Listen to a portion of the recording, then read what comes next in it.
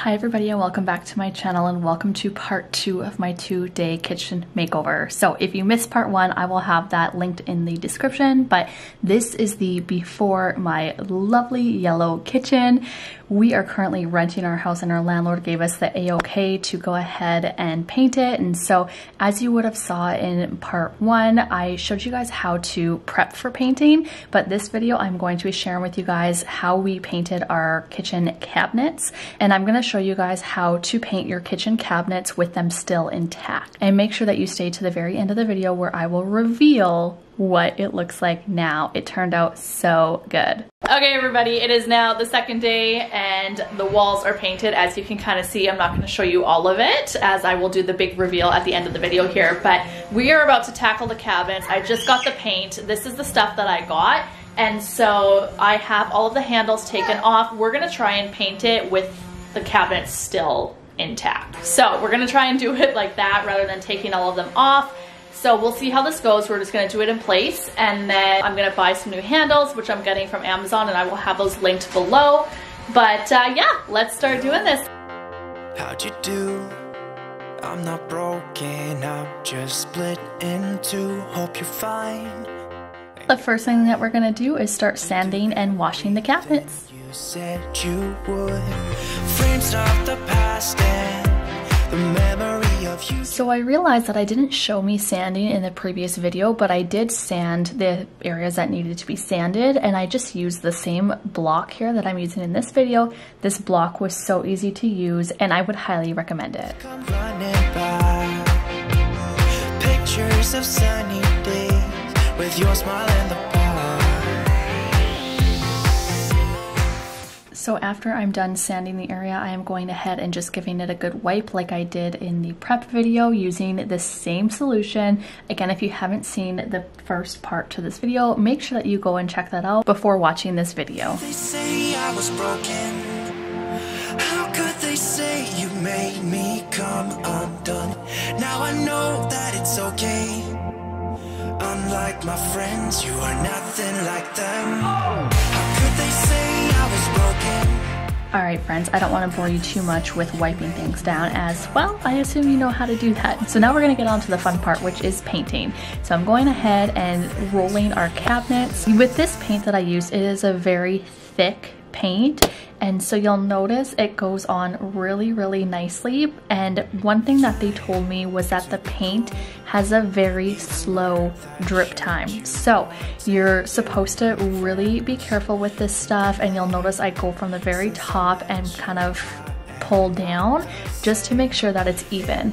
One thing that they told me at the shop was that if the paint drips, or if you turn away for a minute and then you look back at it and notice that the paint has in some way, shape, or form, you know, malfunctioned or something, then what you're supposed to do is you're actually supposed to leave it and then work on it once it has dried.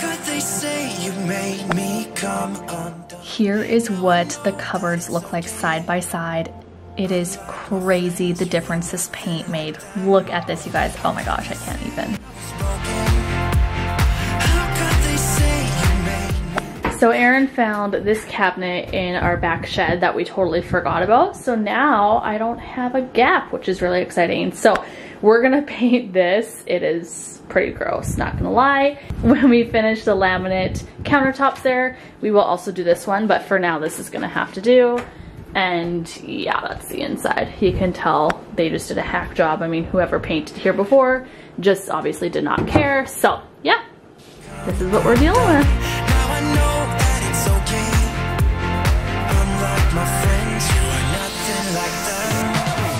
So you'll also notice that I am painting the inside of this cabinet. However, I chose not to paint the inside of all of the other cabinets, mainly because we are just currently renting and I don't really care to look at the inside of them. So all I did was the trim and the outside of the cabinets. I'm not broken, I'm just split in two. Hope you're fine, ain't got time.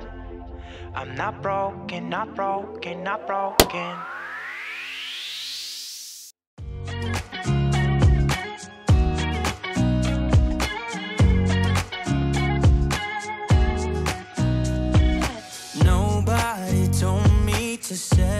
Alright guys, now that I am almost done painting, it is time to do the handles.